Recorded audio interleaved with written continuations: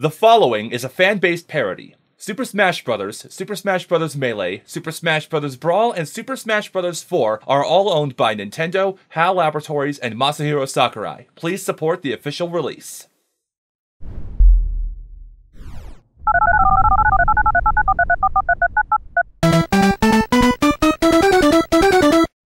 The following fighter is exclusively from Super Smash Bros. Melee. Since I couldn't access that world, my buddy Link will be standing in for me during the fight. Enjoy the video! Sell out. Shut up, Pichu!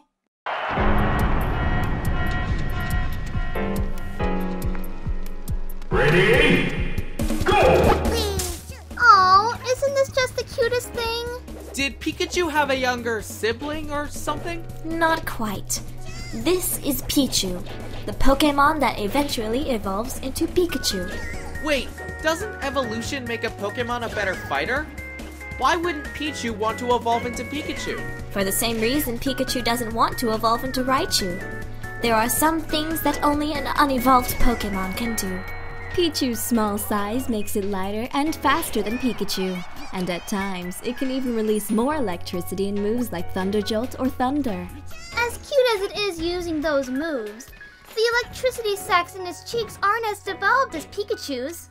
The poor thing shocks itself a bit every time it releases any wattage. So it looks like Charizard isn't the only one who gets hurt from an attack of his own.